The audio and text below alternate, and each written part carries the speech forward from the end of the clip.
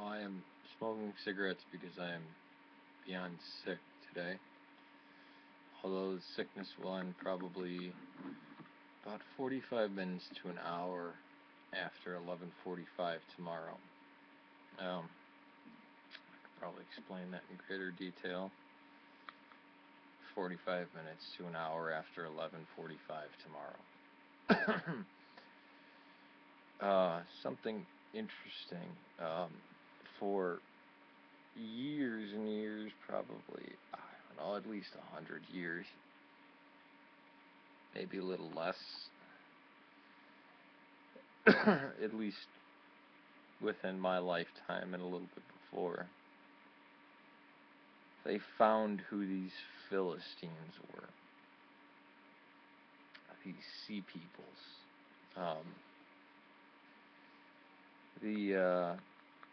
I think the common assumption is that they're from Sardinia, Sicily, some type of Italic people, Italy, whatever.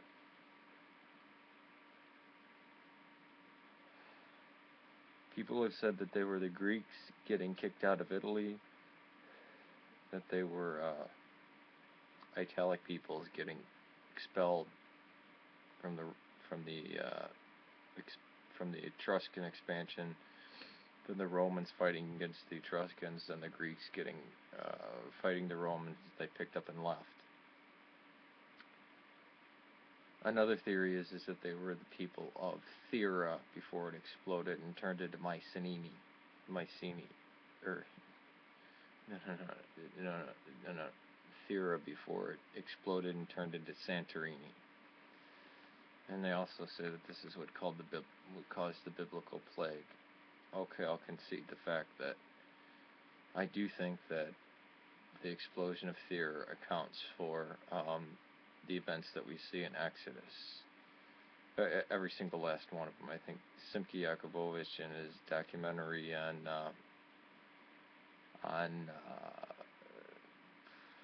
decoding the Exodus does a pretty good job at showing that such a volcanic disaster will cause the 10 plagues that's shown in Exodus, if not all in order.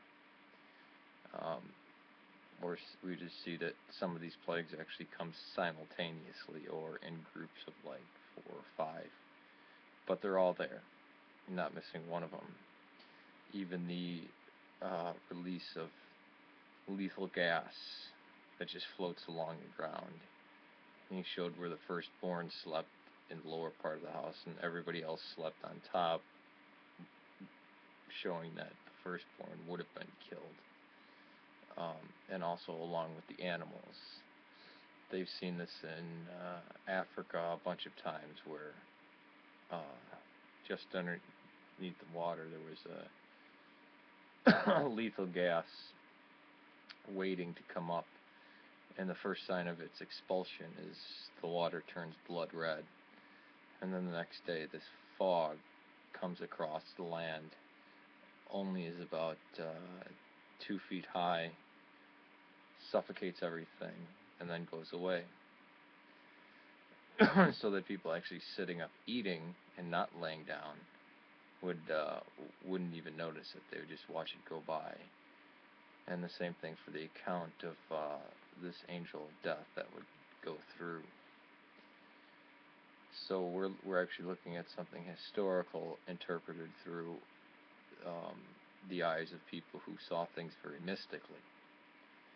Again, when you're reading something from history, you have to look at how would somebody at this time view this, how would they interpret it.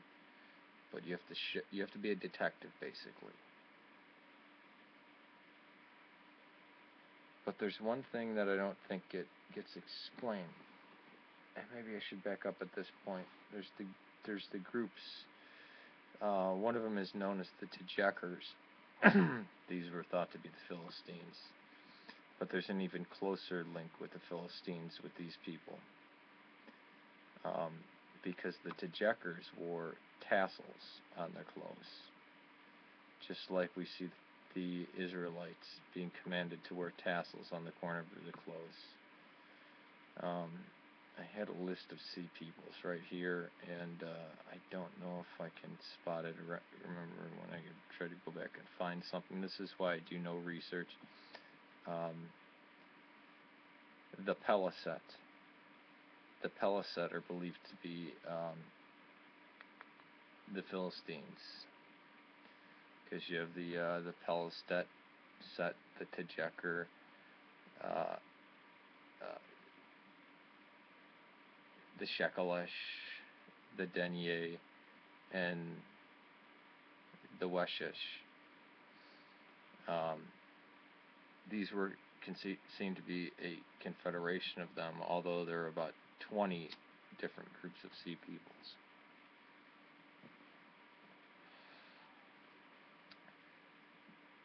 A documentary called the Secrets of the Secrets of the Agean Apocalypse show that the Mycenaeans, the Minoans, and the Hittites all fall around the same time. And when I mean the same time, I mean boom, within a few years of each other, if that. And that there's an actual tablet that was being fired to be sent off to this prince's king, this prince's father, saying, "Look, we've seen about 7 of these ships right off of our shore. If you see any more, send word." And the whole city was destroyed without even the thing being fired. And that archaeologists dig it up. And that Crete, we find 80 settlements on western Crete that had been abandoned. Same time they had been abandoned, there had been these basically Masada-like citadels built on the precipice of these high cliffs, so that people could only get up there one at a time, and they couldn't be carrying a weapon. Very, very precipitous climb. Now, I look at that further. I always thought the wandering in the wilderness, coming from Islamic background, 40 days, 40 nights, 40 years, just meant a lot of time. But why are the Israelites sticking around in the wilderness, not going in and settling any land? Why are they kind of waiting in the wings? Maybe these natural events showed them, hey, let's get out of here. And again, you have to remember, when I was always brought up, God didn't do miracles. Miracles weren't attributed to God. My dad always taught me miracles aren't attributed to God. But he gives people foreknowledge to help them. He'd point to the story of Joseph for this. That this horrible famine was going to happen anyways, but to prepare the people for it. That God is not somebody who comes down and meddles in doesn't do miracles, but he grants people glimpses into the future of how to take care of these things. So why wander around for 40 years? 40 meaning many. I don't care if it's 100 years or 20 years or many months. And the same time we see, and scholars have already known that what they call the Philistines before Abraham and what they call the Philistines after Moses actually are two different people, and this can be demonstrated in archaeology, that it was a history being written looking back. The Philistines were not an indigenous Canaanite people. They were what's called a Greek people. So remember, when you say Greek, that goes all the way from Sardinia to Sicily. Sicily was Syracuse at the time, so definitely was a Greek. Much of Italy and the Greeks. These people also get called as barbarians. But this Agean Apocalypse shows them as the same people as the Hittites and the Egyptians. Auxiliary barbarian troops that would wear no armor, just a headdress, carry a javelin, and they would clear the field for those on chariots and the archers that were also. You'd have two men on a chariot. You'd have one with basically the sickle sword, and then you'd have an archer. But what if you had an overwhelming presence of these auxiliary troops that just had javelins? You could easily overtake the chariots. And it seems that that's what happened. And that no one fought with these grand chariot armies anymore. That it was infantry, and they switched from these sickle swords and archers and javelin throwers to basically moving armies of infantry. And you might have a cavalry with that, but that's about it. So you see a whole type of warfare ending. Not to mention, you see three civilizations collapsing, and Egypt being crippled and not coming back to its great glory pretty much ever again. So who were these Tjekkers? And let me just lead you through just a group of them, which hit the Levant.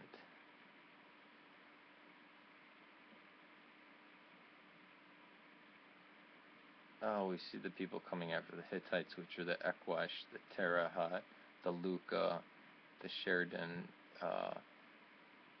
and the Shekelesh.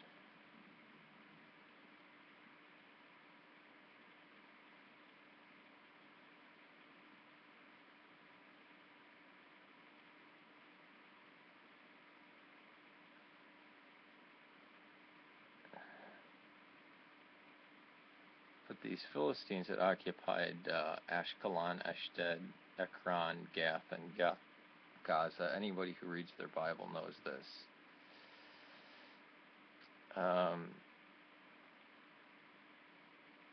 And even archaeologists of our day, I remember an archaeologist asking him, oh, right here, let me show you something. This is just right off of YouTube, right here. They're not YouTube, Wikipedia. The campaign of 12 years is attested by the Sudsteli,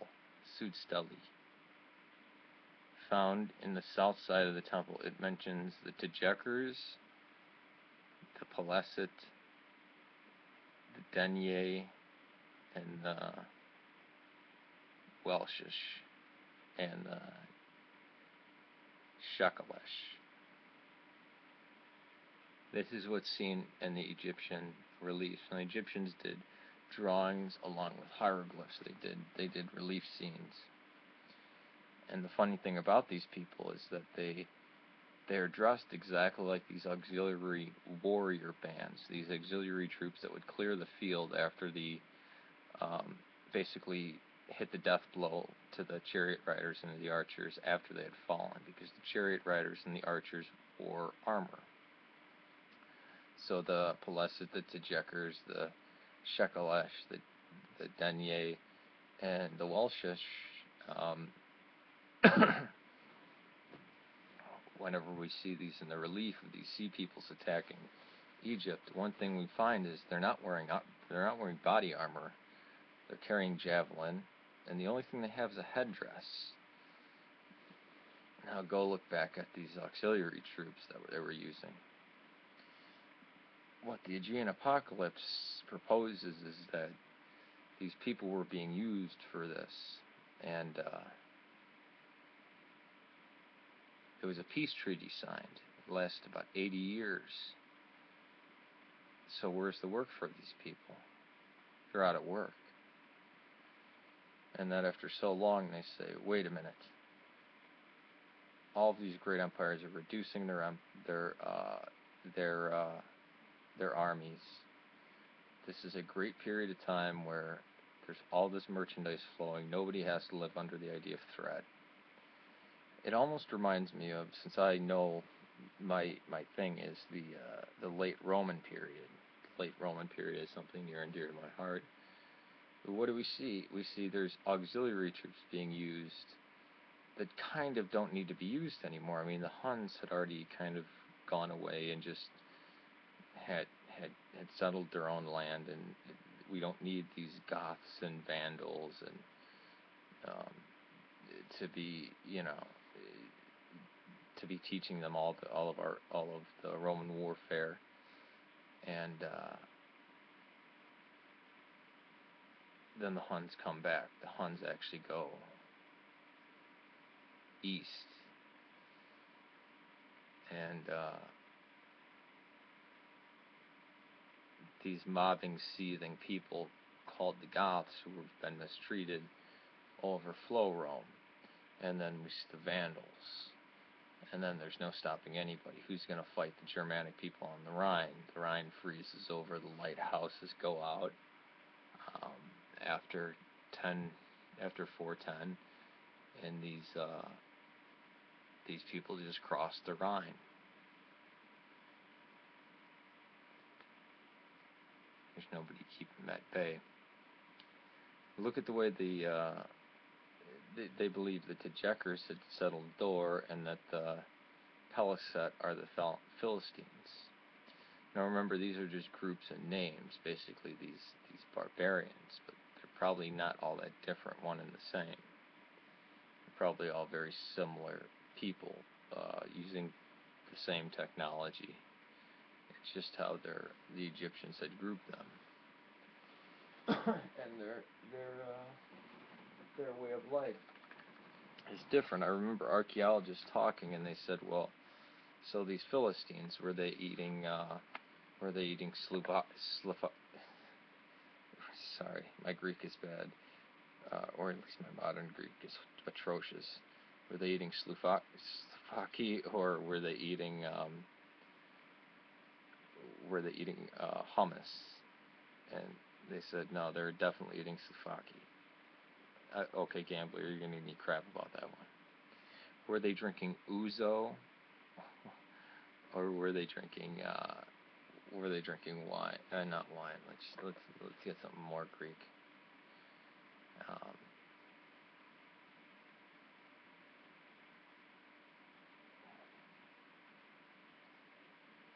Sloufaki. Yeah, I can't. I have a hard time pronouncing Greek words. So,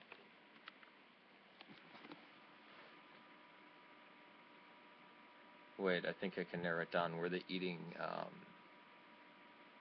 You get the point. Were they essentially Greek? And when I mean Greek, I mean Magna Graecia. I mean going all the way from Sardinia to the Mediterranean, or were they a desert people? Would they like to ride on ships or camels?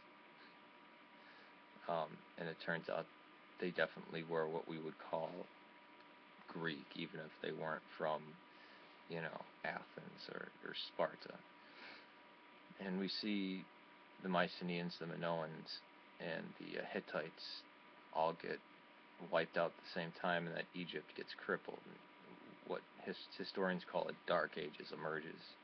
Out of the Dark Ages, we find democracy grow in Athens, because there's not any superpowers anymore. We find many people attribute the Trojan War to this period.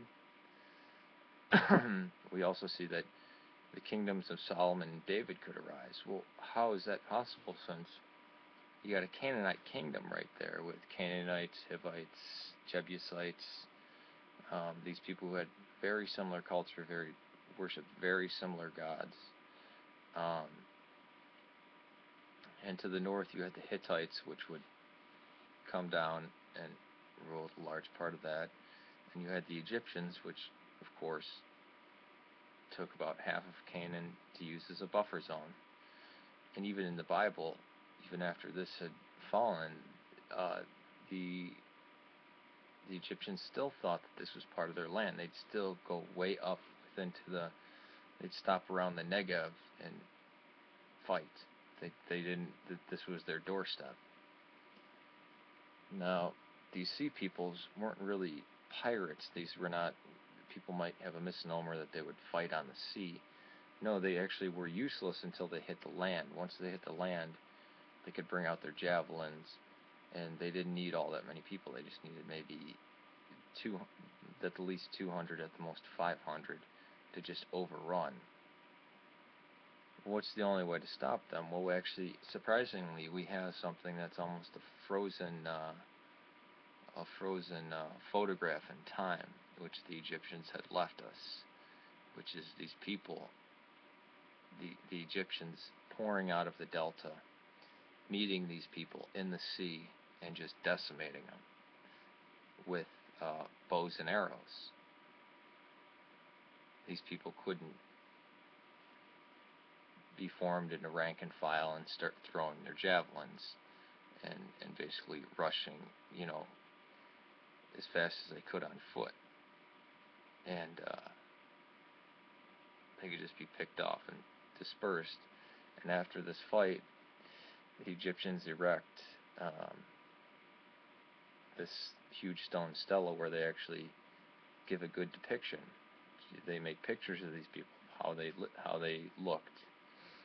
And one of them is these Pelisets and Tjekkers. They have fancy headgear with these weird feathers on one of them, on I believe the Peleset or Tjekkers. They have no body armor. And what are they carrying? A javelin. Now, if you read the accounts in Kings, what are the Philistines like? Do they have huge armor? I mean, they may have a few people on chariots, but it's not these whole war chariots things. And an easy place to take would be Palestine, since it's a hill country. I mean, if you read the battles of Deborah and Jael and Jael's husband, I mean, it's all has to do with who has the higher ground and running and everything. So I think we found who the Peleset, Tjekkers, Denyen, and Weshesh are. Oh yeah, and Shekelesh. Surprisingly, we find these names are very, very close to some of the settlements that we find in Palestine, since that was the majority Egyptian and Hittite area, and the Egyptian and Hittite just pulled back. The Egyptians had to pull back almost all the way halfway into their kingdom, and then set up a new capital right at the delta. They couldn't use Thebes anymore because they needed to be ready for when these people attacked.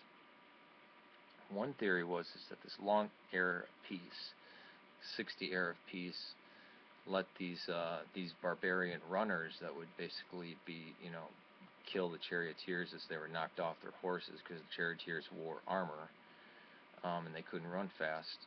These people were now out of work, which I think is a very interesting hypothesis. But obviously I'm not going entirely by that, because again, not only is it the late Roman period that I'm interested, and also the beginning of the Roman Empire, which I'm extremely interested. The first part of history I got interested in was the rise of the Roman Republic after they defeated Tarquinius Superbus, also known as Tarquin the Proud, and the great queen Talia or Thalia of the Etruscans. I love looking at these people. These people seem to be amazing to me, and especially their society, how they constructed. That's why I say Latin for Italian people, just for generic Italic people. But we have to remember there are Samnites. There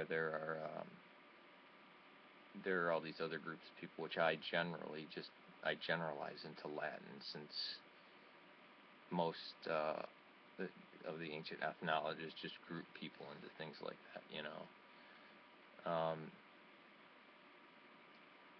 But if you look at these names, now Simke Jakubowicz, who I take with a grain, some of his stuff I think is absolutely brilliant. Some of the other stuff I think, wow, that's a great stretch. He notices a people called the Danoi when the ancient Israelites are leaving, and even throughout Exodus, Joshua, and Judges, and even in Kings, it talks about the Danites, who Homer records similar people known as the Danoi, who actually steal the Helen of Troy. That these Danoi, they said, well, who's going to fight and this and that when they're trying to figure out who in the Judges period is going to fight. Well, these Danites are in their ships. We know these weren't a seafaring people, but they came from land, that they were in their ships. This is right before this invasion of sea peoples, and right before this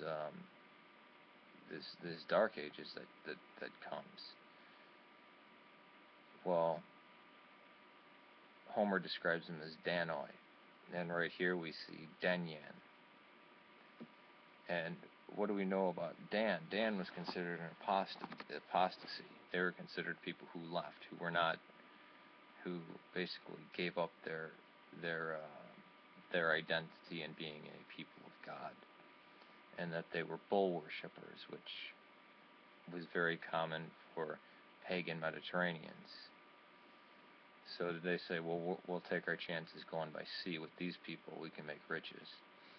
And what do we see with Gideon and Ehud and all these other people is that there's not huge power structures. These are chaotic lands with all these different peoples in there. Who's the emperor? Who's the king that rides over all? And this is an area that's just a little bit away from Egypt. It's just south from the Hittites. And we see Hittites are still around, but they're not the huge force that they were before. They were kind of just the people who descended from the Hittites. Because if you know anything about the Hittites, these were people who would, when they actually had a huge empire, they would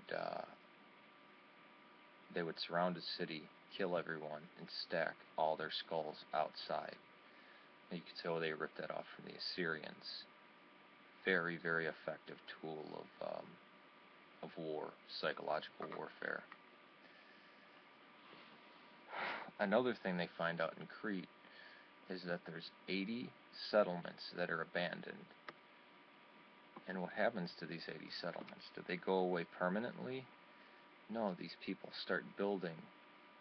And some people say, oh, it was because of the earthquakes and tsunamis. It was through earthquakes and tsunamis. Why did they build these basically tiny citadel village towns on the extreme edge of rocks that could just be shorn off at a big earthquake? And that the only way to get to them is a weaving path where you have to cling to it with all four appendages. You couldn't be carrying a sword. You could only come up one by one. And it would only take about 6 people, 6 guys, just to be throwing stones down on top for these people to be dispersed. So you have these barbarian auxiliary troops which don't get named individually, but just get a name, a group name, and then a number of how many they were. And they're displayed in battle they're these runners alongside the chariots. And they have a headdress to identify who they were or which group they were with. They wear no body armor, and they carry a javelin. About 100 years later, these people show up wearing these fancy headgear, no armor, and javelins. Now, after this period where the whole disruption in the chariots happened, what do we see? We see massive infantries, because these people find out we can defeat chariots very easily. If there's just enough of us with javelins, we can take out chariots and archers. The one thing they couldn't do is if they were stuck together on boats, they were useless. So the Egyptians went out just past their delta into the open water, just took their archers and just decimated these people. And after this, the Egyptian reliefs went up, and the Tjekkers settled a city called Dor in Canaan. And this is recorded in the Hebrew Bible. And that these Pelesids show up the same time as Joshua is coming in to Canaan. And the judges are coming into Canaan, and they're fighting this out. Because where's the superpower of Canaan at this time? You look in the archaeological record and you see Chemosh, Hadad. You see a whole different spectrum of gods. Well, who are the gods that the Canaanites bring in? Dagon. Yes, they use Baal. But was Baal a Hebrew name? Because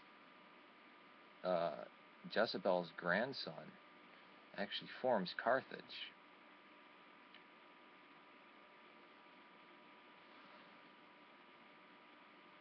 And all of these gods seem to be related to each other.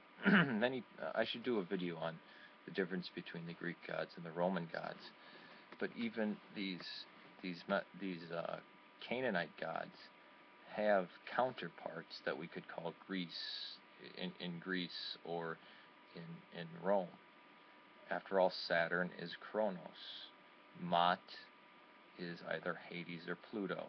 Hades and Pluto are the same god. Kronos obviously being Saturn. And El being Kronos. And it gets kind of strange that how do these, if you have these different peoples, which how different really were they? They have the same pantheons. Could it be that we attribute a lot to Sardinia and the Fertile Crescent? But could it be these Sardinian sea peoples? Because whoever said Sardinia and the Iberian Peninsula, that we now call Spain, were just nothing. They were just savages, even though apparently Hercules had traveled all the way to Spain, it being called the Pillars of Hercules. We saw these adventures with Sardinia. Syracuse is right there. We know Syracuse, which is now Sicily, was a thriving Greek colony. Pythagoras was from there. These people knew how to travel. So I'll go into the next time. But I think this Agean Apocalypse theory gives a great theory, but I think you need to gather it with multiple other views, and I think it becomes very obvious.